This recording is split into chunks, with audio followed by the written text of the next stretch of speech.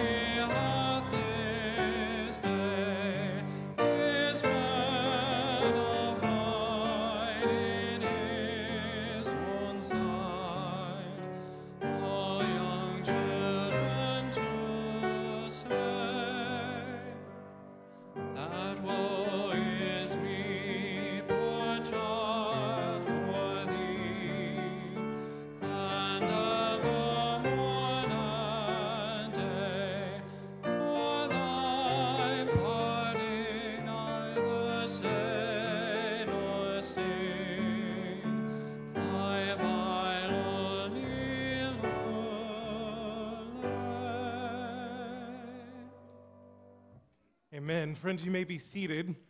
Greetings in the name and grace and peace of Jesus, our coming one. Thank you so much for being here at St. Paul's. We're so glad that we get to worship together.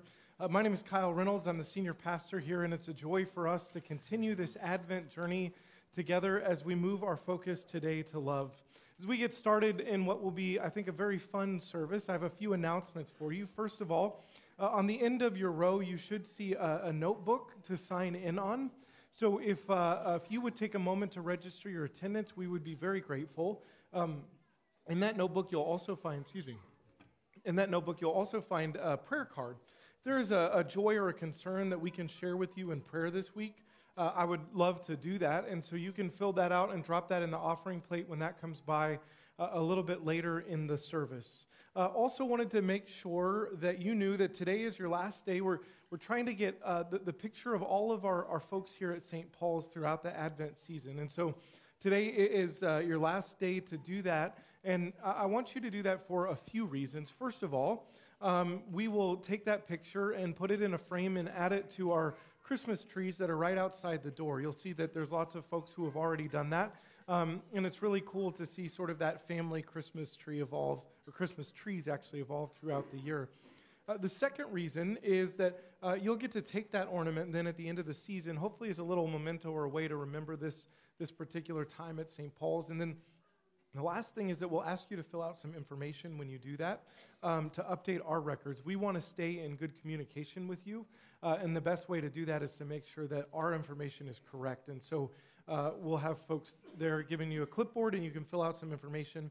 So if you have not done that yet, please do so today.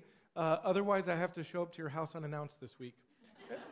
And I'll just take a picture in whatever bathrobe you're wearing or whatever state you are. So do that before you leave. On December 19th at noon, there is a webinar about Medicaid expansion and what faith communities can do to lift their voices.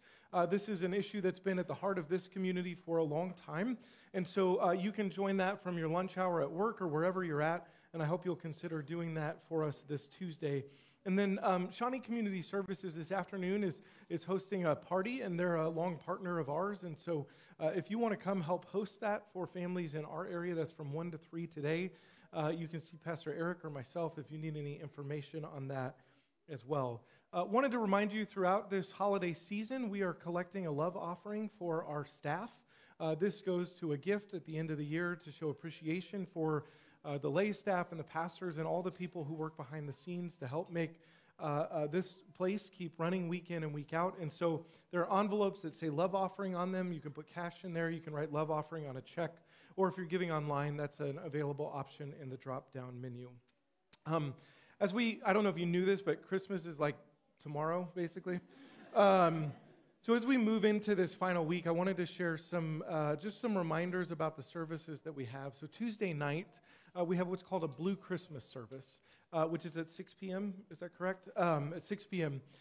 This is I like to call it a somber Christmas service of healing and hope. If you're maybe not feeling all deck the halls and folly, jolly, la, la, la, la, la, this might be an opportunity to experience the good news of Christmas in a different way. It's a little bit quieter and more subdued service. And basically, the premise is that there is good news for all of us, even if we're wrestling with grief or loss or not feeling how we tend to project that we should feel in our culture at large. And so if you want to come be a part of that, I would encourage you to do that. I will be here. Pastor Eric is leading that, and it's a good opportunity to spend some time in reflection and to really wrestle with the gift of this season that we celebrate. Then next Sunday on Christmas Eve, we will have a morning service that will be Christmas-focused, but look a little bit more like a normal Sunday morning service at 10 a.m. And then we have Christmas Eve services with candlelight at 4, 7, and 11 p.m. The 4 o'clock will be a little bit more contemporary, the 7 o'clock a little more traditional, and the 11 o'clock sort of a traditional 11 o'clock service. So I hope that you'll plan to join us. I also hope that you'll plan to invite somebody to come with you. We gave you invite cards if you were here last week. There's more on the table out there. Friends, part of why folks come to church at Christmas and Easter is because there is a familiar story that they know. People are much more receptive to say yes, and in fact, often research suggests are waiting for an invitation, hoping somebody will invite them because they know the story. It's familiar. They heard it growing up. You hear it in the culture around us. We sing songs that are familiar. And so I want to just encourage you, if there is somebody in your life that might benefit from an invitation to St. Paul's, to invite them to come and be a part of worship with us next week as we celebrate the good news of Christmas.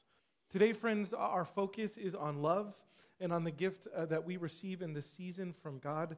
I want to invite the Yarbrough family to come forward to light our Advent candle, or Advent wreath, as we begin worship.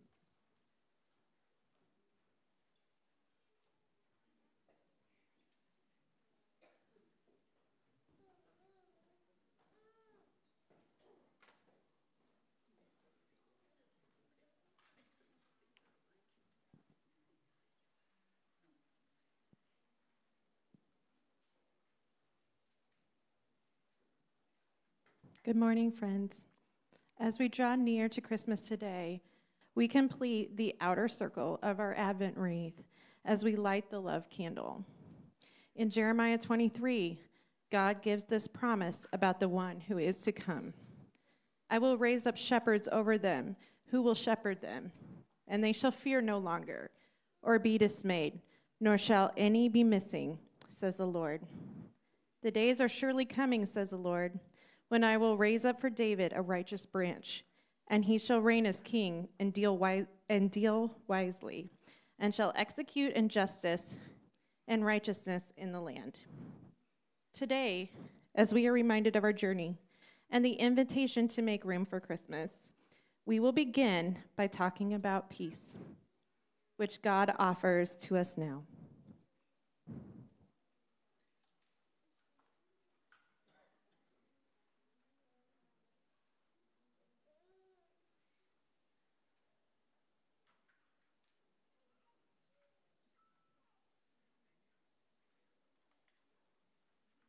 Okay, we got peace.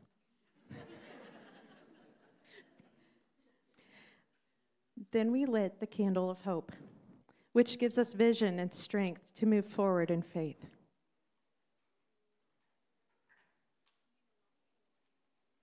Last week, we celebrated joy and imagined what it would look like to make space for simple joy and connection.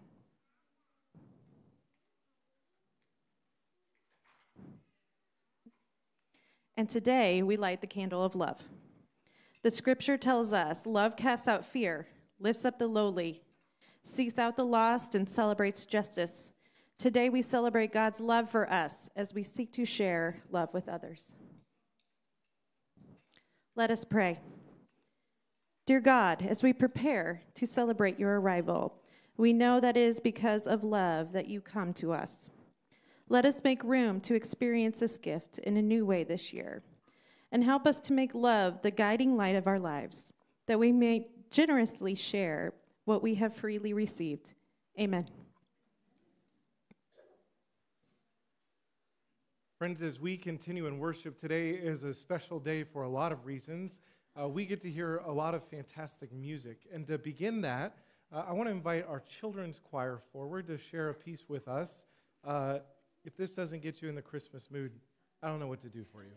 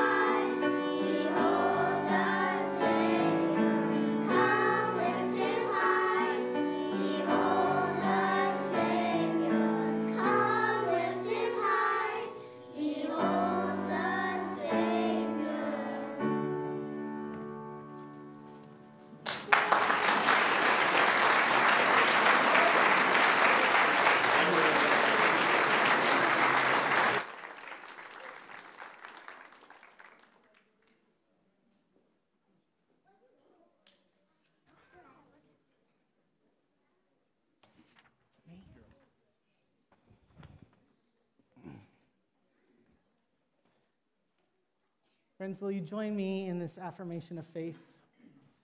We believe that God has come to us, that God brought us into being, gave us breath and purpose, and blessed us to be a blessing to others.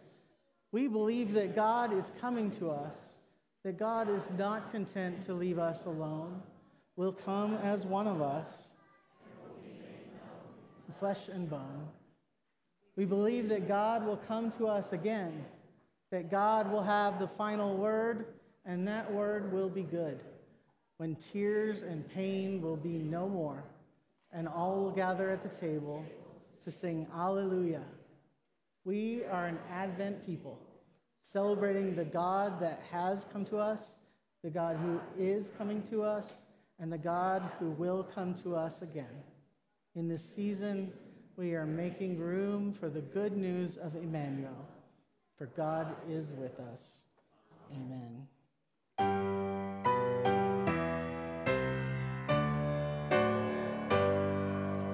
Glory be to the Father, and to the Son, and to the Holy Ghost, as it was in the beginning, is now, and ever shall be, world without end. Amen. Amen.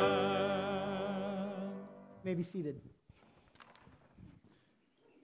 Friends, as we prepare to receive our offering today, just a few comments that I'd like to share with you. Throughout this month of December, we've been talking about many great opportunities to give, and all of that work is made possible, the opportunity to give away the Christmas Eve offering and to support our staff, in large part because of the work that volunteers and staff do week in and week out, the incredible work to keep this place doing the mission and ministry that it's called to do, to foster community partnerships and to prepare worship services and lead us in incredible music, to lead our children and our youth, and to witness to an inclusive faith, not only in our church, but in the state and in our denomination. And so all of that is made possible by the generosity of folks like you who invest in what God is doing in St. Paul's. And so for us and for most churches, December is a really important time financially. There's a lot of folks who are members, who are guests,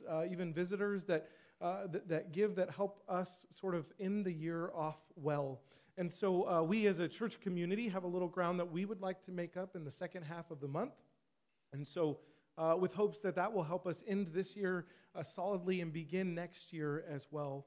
And so for many folks who are worshiping today in person and online, this will be the last sort of invitation that you have to give to the regular operations of the church this year. Now, we'll take it almost any time, but this will be the last explicit invitation for that, as we'll be giving away Christmas Eve offering, and I know that the 31st is a little bit crazy. And so I just wanted you to encourage you in the midst of this season of generosity in which we're invited to consider the gift that we receive from God and invited to be generous in so many ways, to think about your giving for this congregation and all the work that we're able to do together so that we can keep moving forward. So that's my invitation for you as our ushers prepare to take our offering, that each one of us would be reminded of the gifts that we have, that we would join together to wrap up this year that has been a lot in this congregation, and to move ahead in faith, trusting that of the blessings that we've been given, we're invited to give back, and that God takes that and uses that for the building of the kingdom around us. So I'm going to invite our ushers to take our offering. I'm going to invite our children, if they would like to join us for Kids Connection, to join at the back and go downstairs. That's available for kids through 6th grade. And I would invite each one of us to consider how it is that we might respond to God's grace this year.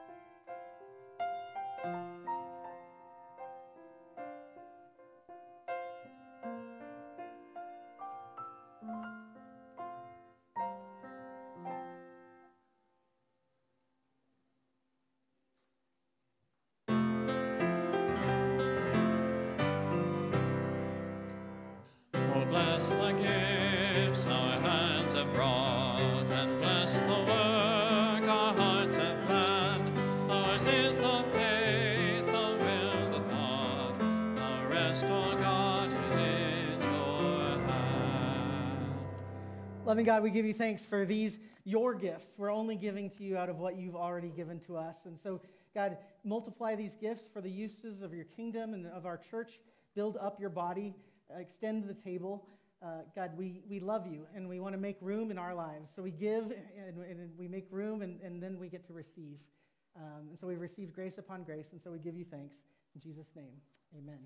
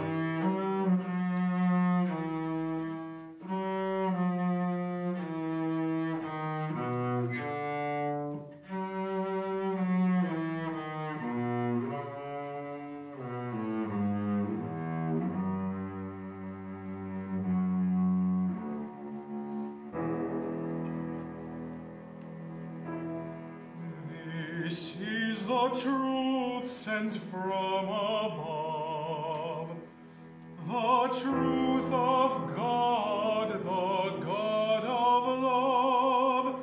Therefore don't turn me from your door, but hearken on both rich and poor. The first thing which I will relate is that God did us create. The next thing which to you I'll tell is that God was meant with us to dwell.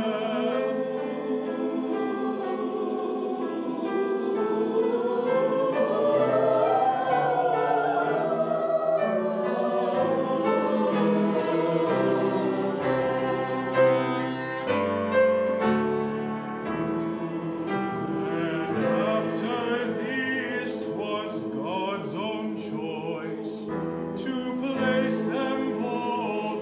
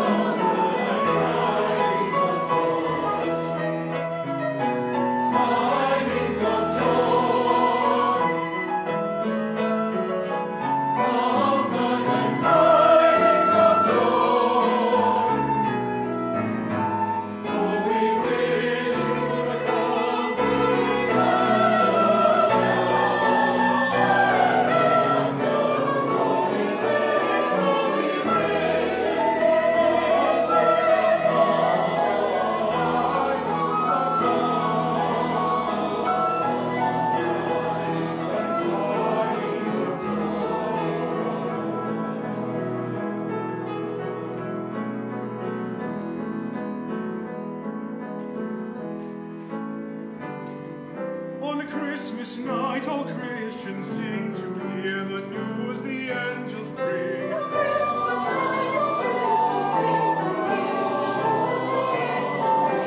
News of great joy, news of great mirth, news of our merciful King's birth.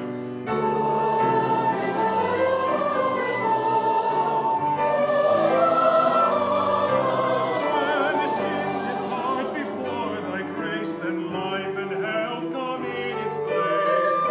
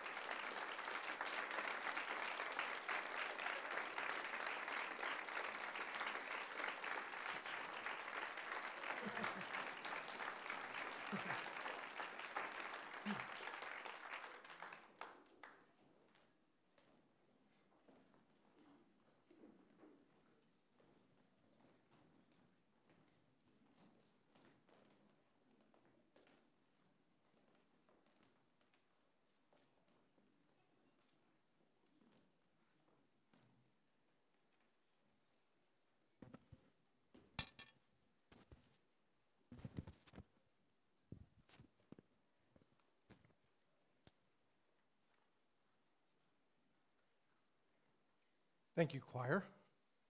It was wonderful. And thank you, Jackson, for leading that. Friends, this morning, as we have completed our Advent wreath, our focus is indeed on love, and so we turn our attention there. And our scripture reading today is going to come from the first chapter of John, beginning in verse 10. He was in the world, he being the Word. He was in the world, and the world came into being through him, yet the world did not know him. He came into what was his own, and his own people did not accept him. But to all who received him, who believed in his name, he gave the power to become children of God, who were born not of blood and the will of flesh or the will of man, but of God. And the Word became flesh and lived among us, and we have seen his glory, the glory as of a Father's only Son, full of grace and truth. May God add blessing to our reading and understanding of these words today. So as we come this day to talk about love, I wonder where it is that immediately your mind goes. Where is your attention drawn when you hear that the subject is on love? My hunch is that for many of us, when we think about this, our minds immediately go to a romantic kind of love, which is fine and good and holy and beautiful. And if that's where we stop, if that is our whole conception of love, then we're falling a little bit short of what it is that we're talking about here today. Because love is about the compassion with which we care for our neighbors. It's about that which binds together friendships and relationships. It's about how we care for people that we don't know and the vulnerable and for children. It's about a willingness to sacrifice oneself for the sake of another or for the whole or for whatever is good. Furthermore, the scriptures say that because God has loved us, we are to love others. Or said differently, because God is love, the very nature and essence of discipleship, of what it means to follow Jesus, is about love. And so as long as we've got all of that down pat, we can move forward. But I want to focus today on one particular component, one particular thing that we need to do with love, no matter what form we're talking about. We could spend all day talking about various biblical conceptions of love, and that would be a worthwhile endeavor. But I want to talk today about how it is that we receive love, how open we are to receiving love, what forms and fashions we receive love in. And so I wonder how you're doing in that subject. My hunch is that when I say that, we begin to feel a little bit uneasy because honestly, we would usually prefer to talk about the ways that we love other people, because we have control over that. We can say that, and we may do it better or worse at various times, but at least I can point to my actions and say, this is an act of love. This is how I care for the people who are around me, those that I know and those that I don't. This is how I show my adoration and affection for God. But when we talk about receiving it, all of a sudden, things feel a little bit fuzzier because it's a bit hard to quantify what that looks like, and it's a bit hard for us to count that.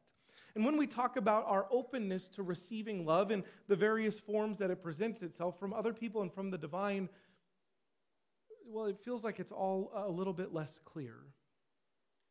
Because we can say, yes, I'm open to love, but that looks like different things in different seasons and for different people.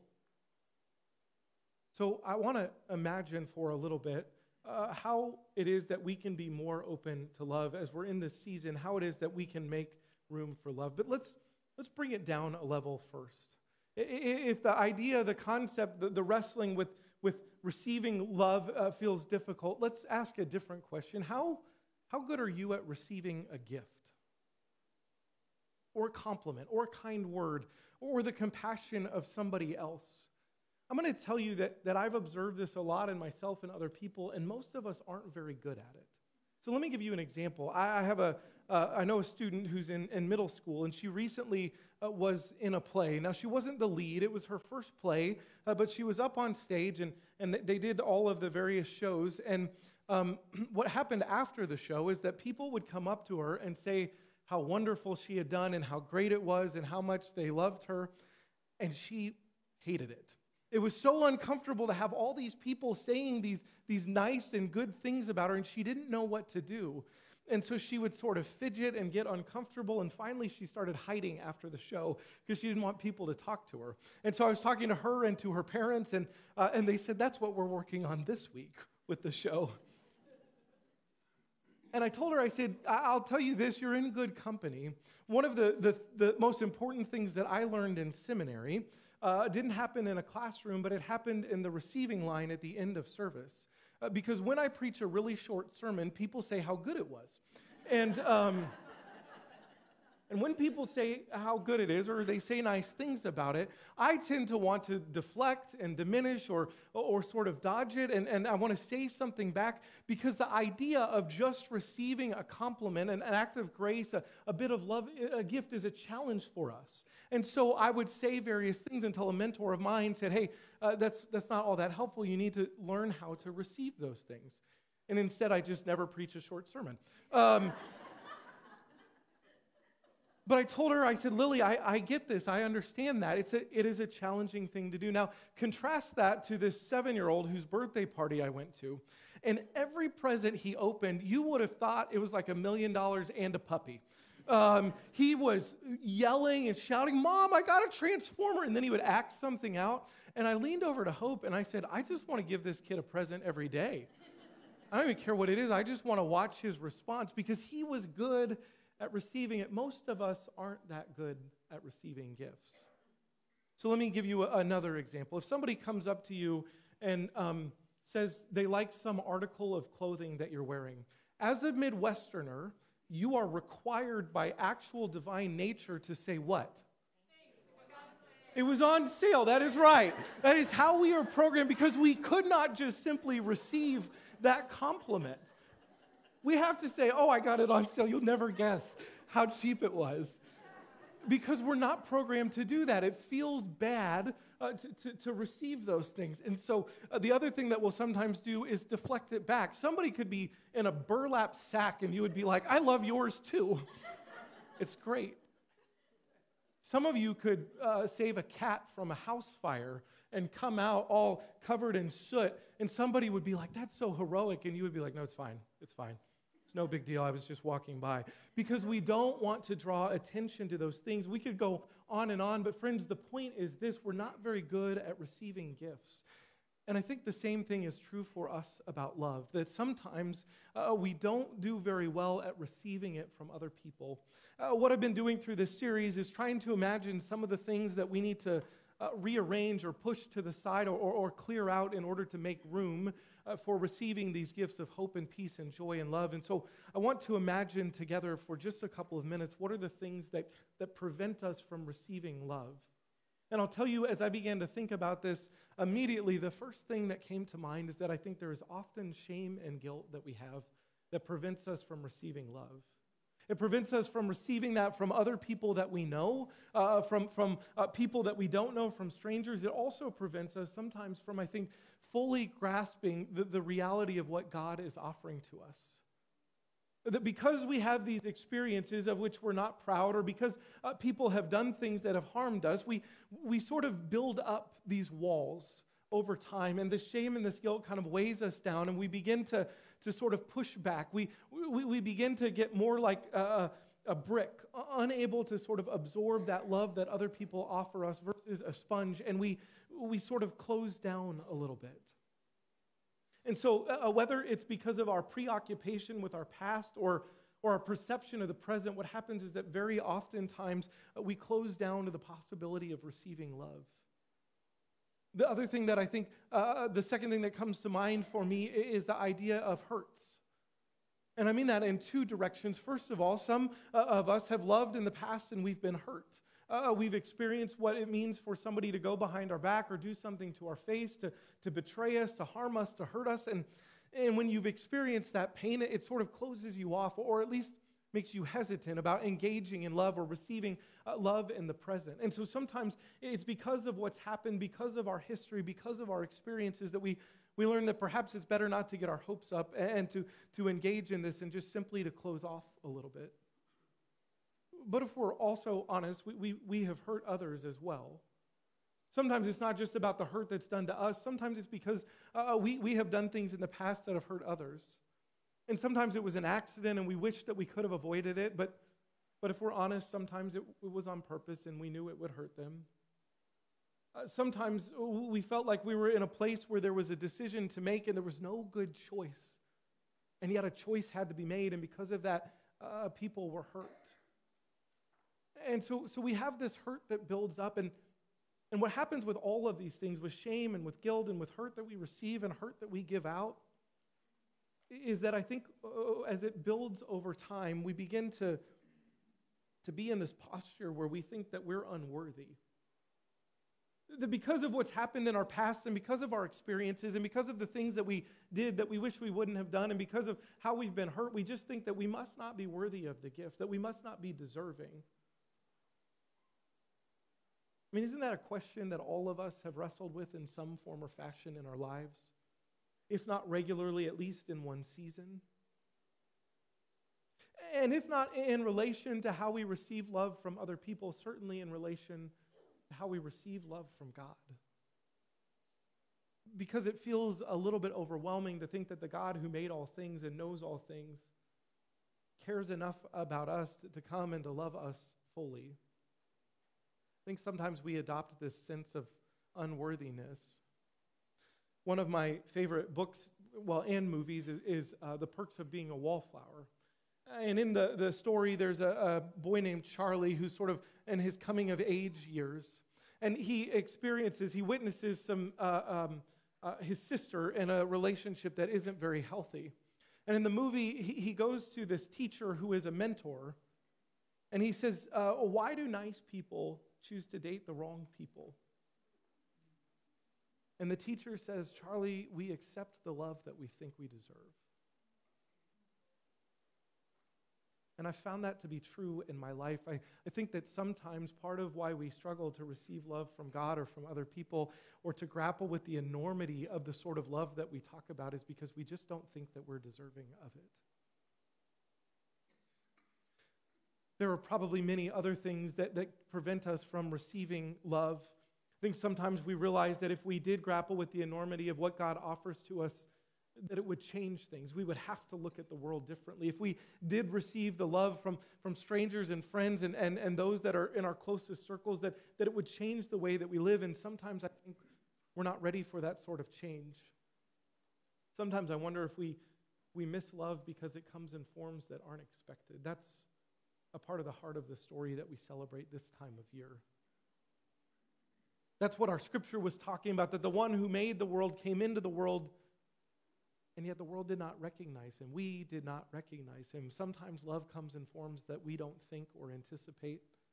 Sometimes it comes from a person that we don't think cares about us at all. Sometimes it comes in a form of a gift or an offering that doesn't at first feel like love. And I think sometimes we get all tripped up because love just presents itself in ways that we can't imagine and that we aren't expecting. If it happens to God incarnate come down, might it be happening all around us, that love is being offered and presented both from God and from others, and that we just aren't aware of it? Friends, the heart of this season is love's arrival among us. And the purpose of this 4-week Advent journey that we've been on is to prepare our hearts to welcome in this gift of love once again and to receive it anew. The good news is, though, that even we who sometimes feel unworthy, even we who have experienced hurt both in receiving and in giving, we who wrestle with shame and guilt, even you and I who sometimes are afraid to embrace the fullness of this gift that's offered, the good news is that God doesn't wait for us to get everything figured out. God comes before we get our lives put together, before we learn how to receive. God comes to be with us. In other words, the light doesn't wait to bless us until everything is figured out and all is made right. And that's the subversive and the shocking part of this story that we celebrate each December. That before we put ourselves together and before we get all buttoned up and before we can make amends and atonement for everything that's been broken in our past and before we can figure out all the hurts that have been imparted upon us, that God shows up and comes to us. And not only that, comes in a way that might undermine our defenses. What could be more surprising than a child? And if we could not receive love from God and in ways that God had expressed it before, perhaps this was a way that we could receive it anew. So friends, I don't know the ways and the forms that love is coming to you. I don't know what makes it difficult for you to receive it and what you need to address in order to be more open, how you can create space. The answers to those questions are as varied as each one of our experiences, and yet they share common patterns like the contour of the heart. Here's what I do know, is that love is being offered to us, at least from God, persistently and consistently, right here and now and in every season, that it's not waiting till we get ourselves figured out. That there's no past or present hang-ups or hurts and nothing in the future that can separate us from that offer of God's love. And there's no amount of minimization or deflection that will deter God from offering over and over and over again. So maybe we could be like that 7-year-old and just receive the gift and sing and shout. Or maybe you want to take some time to quietly ponder that gift in the week ahead as we move towards Christmas. I think you know for you what it is that needs to open up so that you can receive good news and receive love in all the forms that it's presenting yourself. But I also think it's worth being reminded that the God who made and formed you and who knows you inside and out has called you beloved and worthy. So friends, the good news today is that love is coming to us. Love has come and love will come again. We'll receive it anew in a week. We don't have to wait to receive that gift. We don't have to get it all together. God is coming. We simply need to make room. Amen. As we continue in worship, I want to invite you into a time of response. You can do that a couple of ways. Number one, you can stay where you are and be seated and spend time in reflection and perhaps consider how it is that you could be more open to the gift of God's love that's offered in this season. You can also do that by lighting a candle here at the front or the back, maybe as a sign of a hope or a healing that you are seeking, maybe as a sign of a loved one or a prayer that's on your heart this day. But friends, this time is yours. I pray that God's Spirit will meet you in the midst of it, that you may be more open to receive the gift of love today.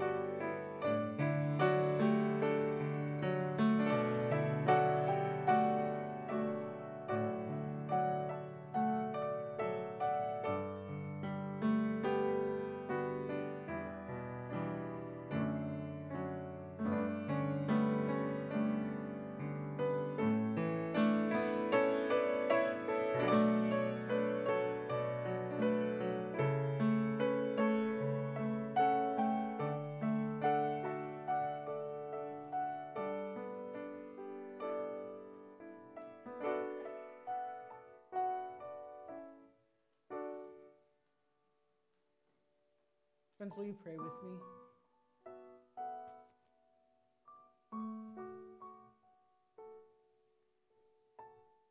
Loving God, we thank you that you come in flesh and blood to meet us right where we are.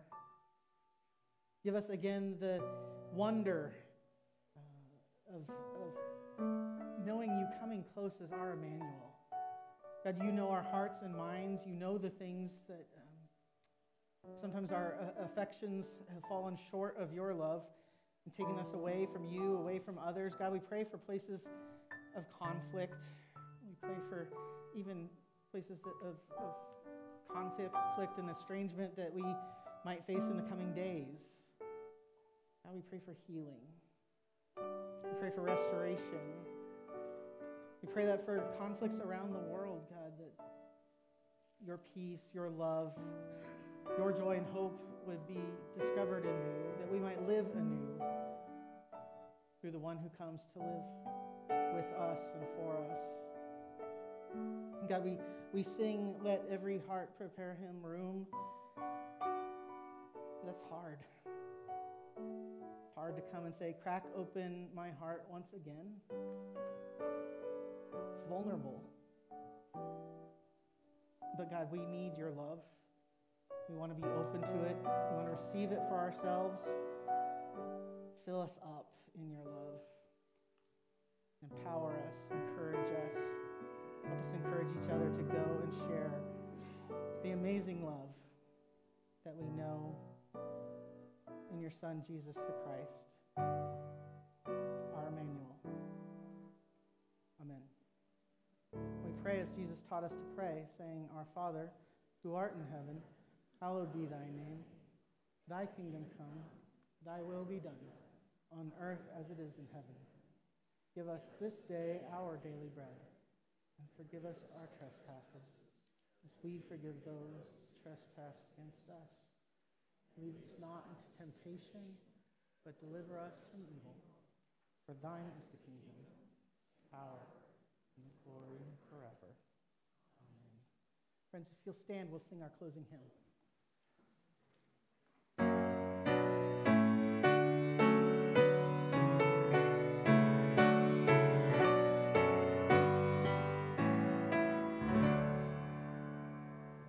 Hills of the north rejoice, river and mountain spring. Hark to the advent voice, valley and lowland sing. Though absent long, your Lord is nigh. He judgment brings and victory. Isles of the southern seas, deep in your coral caves, plant be each warring breeze, lulled be your restless waves.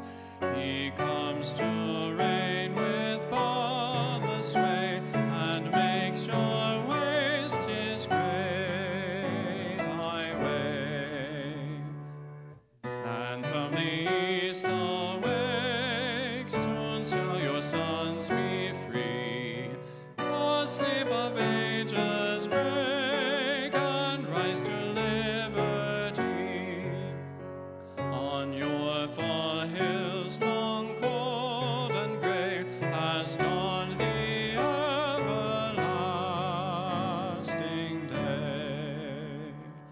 Shores of the utmost west, ye that have waited long, unvisited, unblessed, break forth to swelling song. I raise the note that Jesus died, yet lives and reigns the crucified. Friends, in these final days of Advent, as we move towards Christmas, the good news is that love has come and is coming to us, ready or not, just like Christmas. It will come. My prayer and my hope is that you will be open to receive it, that you'll be open to share it with others in the days to come. Go in grace and go in peace.